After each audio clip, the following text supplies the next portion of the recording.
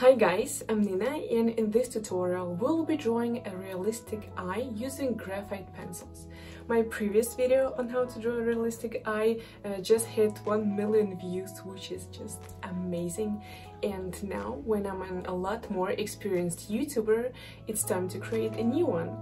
As always, I will keep it simple and informative. So let's start.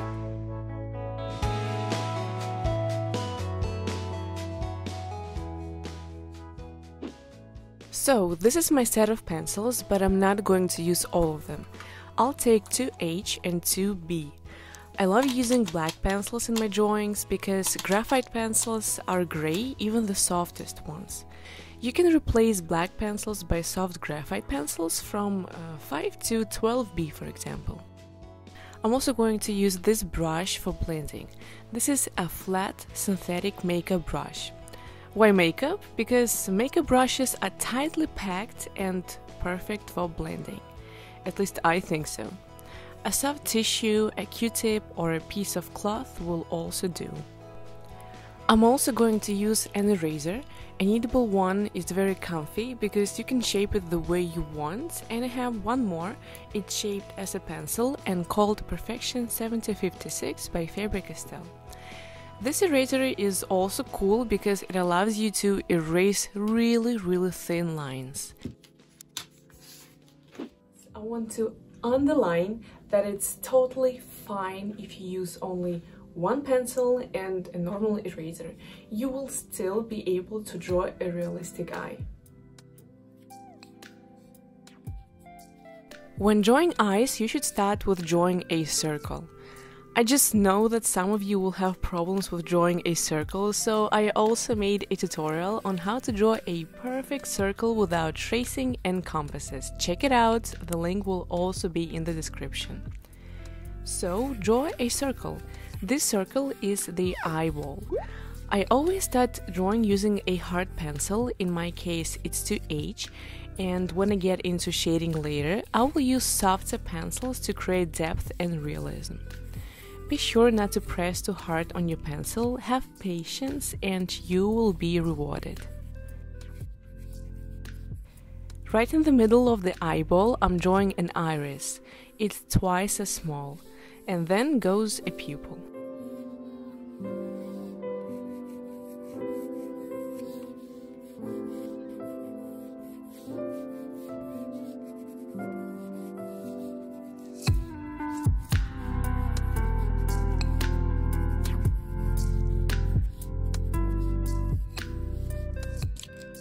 The size of the pupil changes depending on the light. It's big in the dark and small in the light. I'm drawing the size I prefer.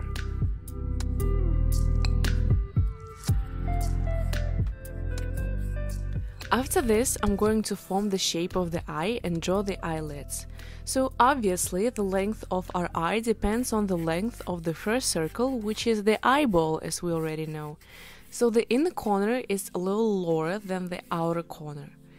To draw the lids, we need to connect both corners. Notice that the lid covers the top of the iris. The bottom lid is more shallow than the upper lid.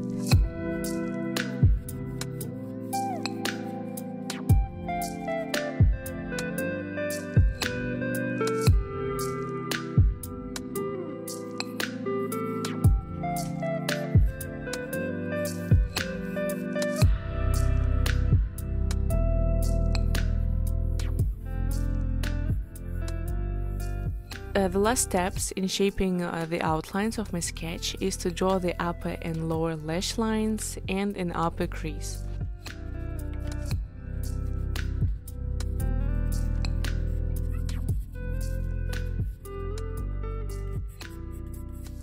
It's okay if the crease doesn't follow the lid form.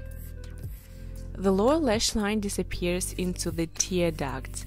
I'm not going to draw the eyelashes now because it's a lot better to draw lashes after the shading part is completed as the very last step.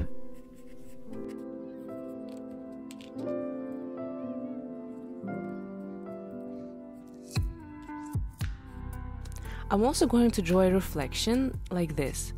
By looking at the reflection, we can say where the light source is. Reflections can be drawn in a lot of different shapes. It depends on the light source. You can even give it the shape of a heart, why not?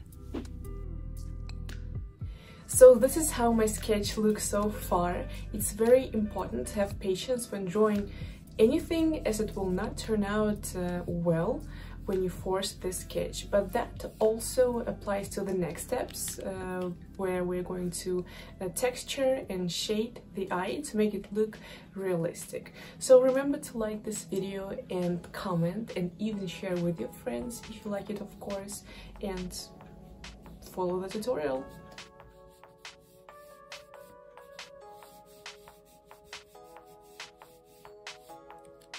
I'm starting to fill in the pupil first using a black pencil, and then the iris.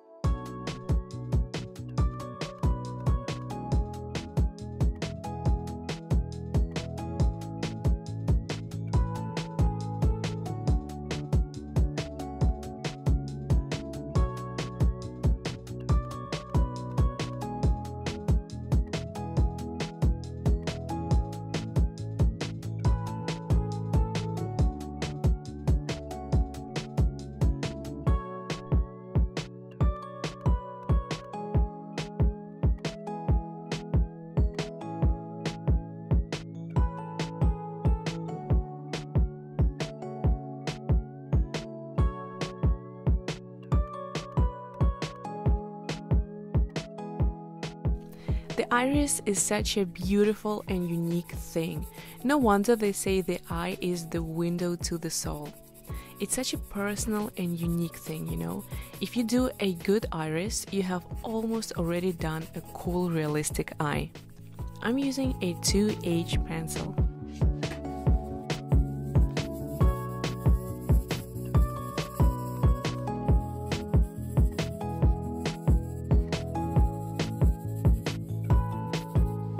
There are so many details inside, and it can be really challenging to draw all of them. I'm filling the entire iris first and blending the pencil with a brush to get a very smooth and even surface.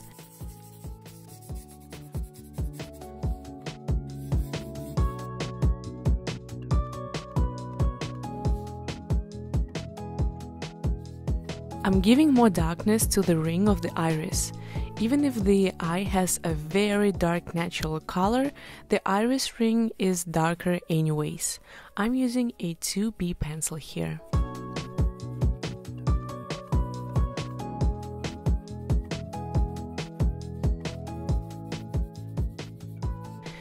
Even though we haven't drawn the lashes yet, we have to think about them because they cast a shadow right under the upper lid.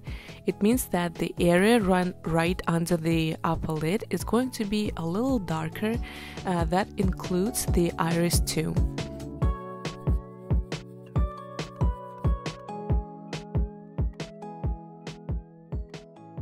And now the most challenging and exciting thing is to give the iris some structure.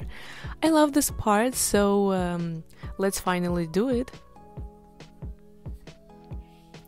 I'm adding some lines coming out of the pupil, and they can be both straight and curved. As I said, the texture of the iris is very special, but I would call it a little torn, you know? So think of creating this torn texture with holes, layers, different colors, and so on. It's exactly the kind of details I want to add to the iris. By the way, I'm using a 2B and a black pencil here.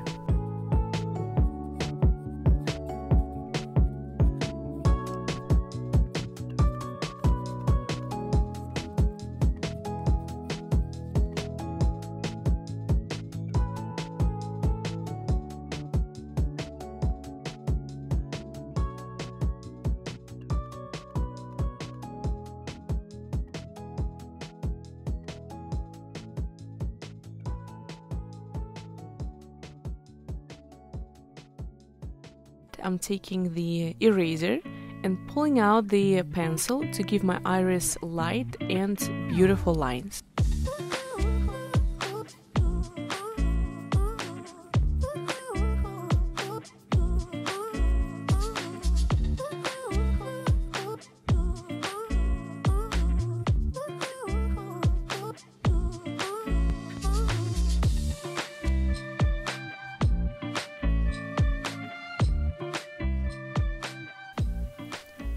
And now guys, I want to show you my YouTube channel.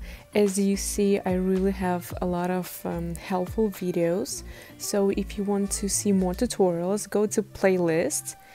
And I actually have like its own playlist. It's called tutorials. So you can learn really a lot, such as how to draw realistic facial features and actually the entire face too. So really check it out. I think you will like it.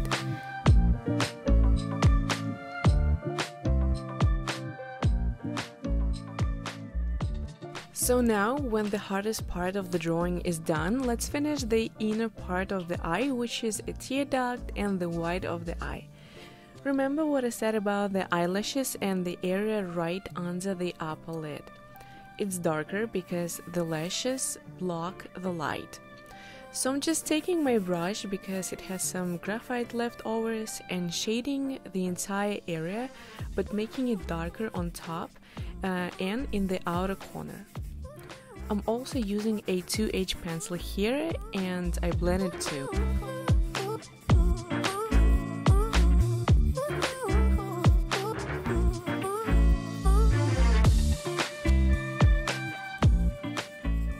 I'm filling in the tear duct using a 2H pencil and blending it. And I'm pulling out the highlights in the middle of it, and so that's basically it for now.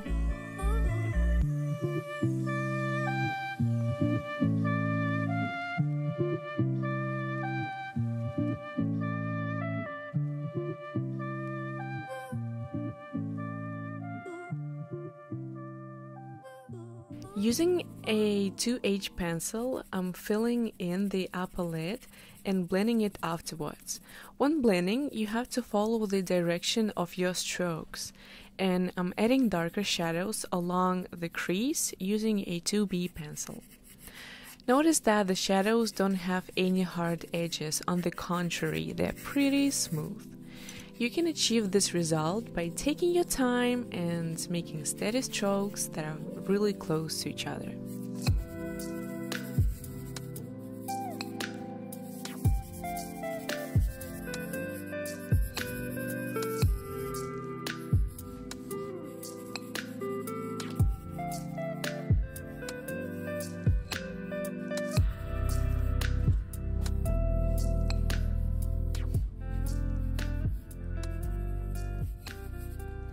I'm doing the same with the lower lid, except the area right under the lash line is also darker. This will make the eye look more three-dimensional and therefore realistic. Some people also have a crease under the bottom lid, but this crease isn't as obvious as the crease above the upper lid. It depends on how the lid wraps around the eye. I'm blending the pencil as much as needed because I want the skin to look as smooth and realistic as possible. But there is a fine line between making it too smooth and just smooth enough, because skin has some kind of texture and some pencil strokes can imitate it too.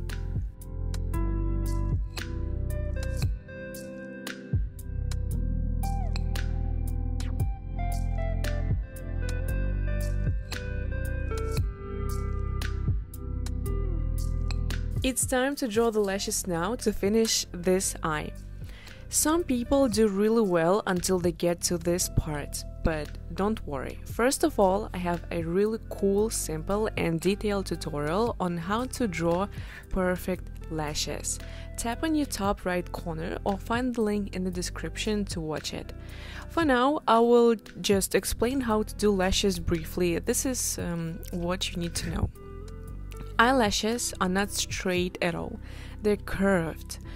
Since the eyelid wraps around a curved object, the eyeball, you need to draw the lashes at different angles like this.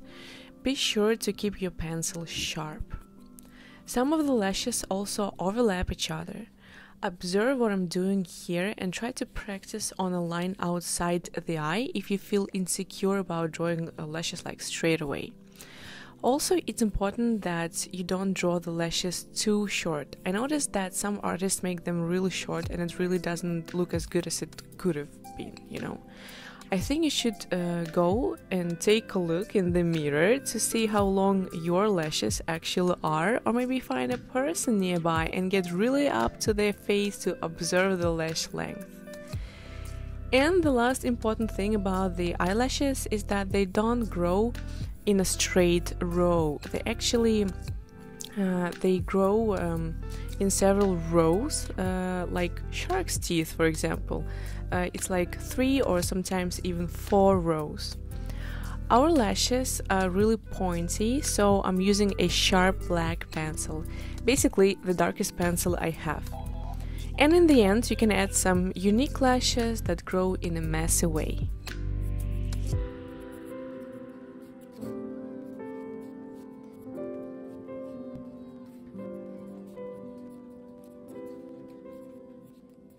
We're almost there. The last step is to take a little break and come back to your drawing with a fresh head.